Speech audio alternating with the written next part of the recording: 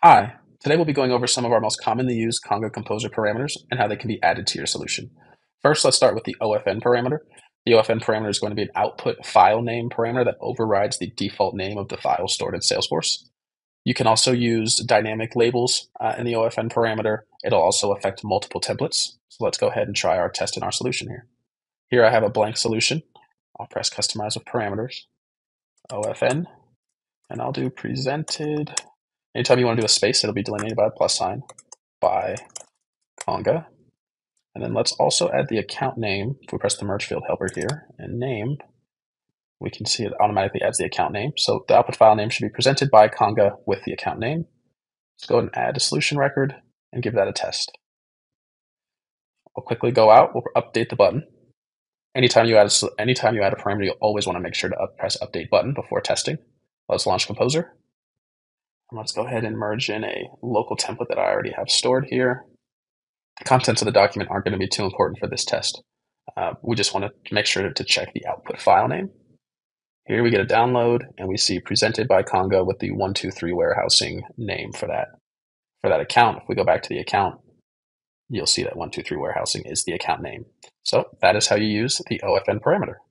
One of our second most used parameters is going to be the default PDF parameter. Default PDF sets the output type to an Adobe Acrobat PDF. You only have two options when using the default PDF button, either 0 for same as template or 1 when you want to change it to a PDF. So let's go ahead and change our Word document to a PDF. We'll press Customize Parameters again, default PDF, and the value of 1. And let's go ahead and test again. Remember to press Update button before testing. I'll upload the same template.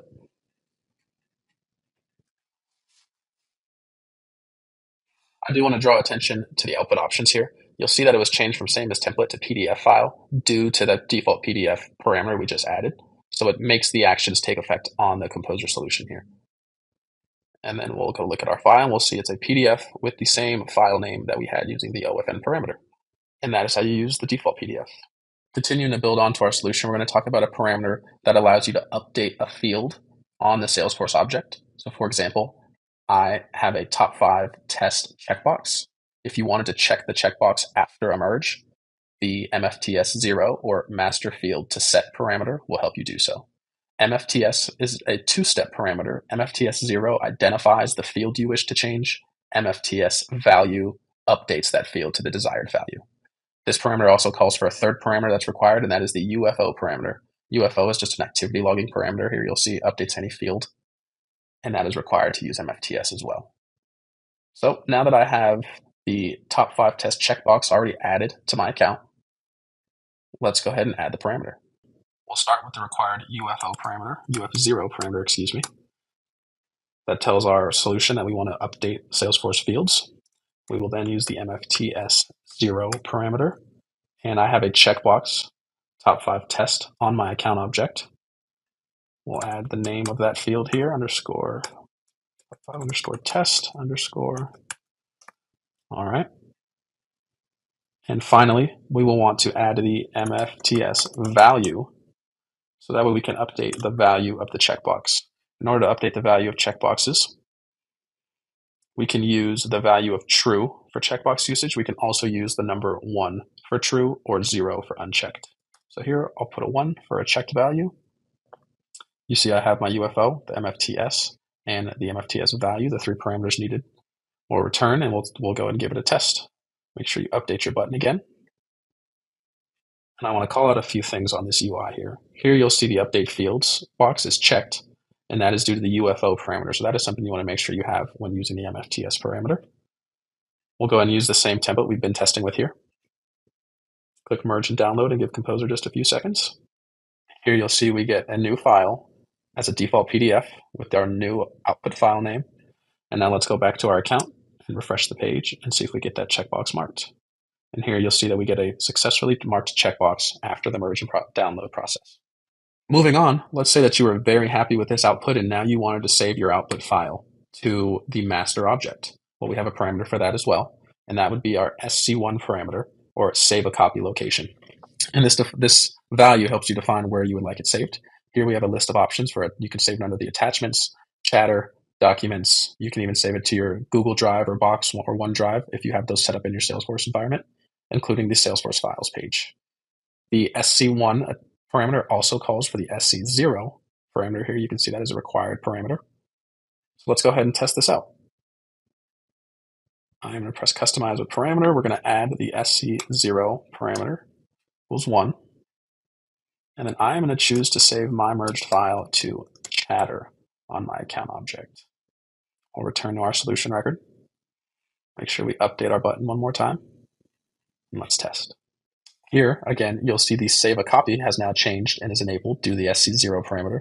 And we are now choosing to save to chatter. Should you want to change this manually, you always have the option to click this drop-down menu and change it as you see fit here. Let's go ahead and merge our same test template. We'll give Composer just 1 second here. All right, you see we've got a successful download. Now we will need to go back to our account. Let's refresh. And let's go ahead and scroll down to our chatter page here. What you received just now, I generated this same file with the same output name. Here, if we navigate over to our documentation and our Composer parameter guide, you'll see we have a whole section for email parameters. In this section, it'll show you how to use the email to ID as well as the email template ID to set up your solution to send to a Salesforce contact or lead within your environment. But let's say you wanted to send this to an external user. And in order to do that, we're going to add the email additional to parameter, and this sets the additional to field on the Salesforce email. So let's navigate back over to our solution. We'll press Customize with Parameters. We're going to do the email additional to, make sure you check for typos, and we're going to put in my Conga email address here. We'll add and return a solution record. Let's make sure we update our button. And when using the former email parameters that I mentioned, you should get a different output here. But when using the email additional to, you'll see that the action gets immediately set to email. So let's go ahead and grab that same template we've been working with, and you'll see the button changes to merge an email. And you'll see after merging the template with the same PDF and the same output file name, we get an email UI where the additional to field is already filled out. We'll just add test here for the subject, and we'll go ahead and send an email.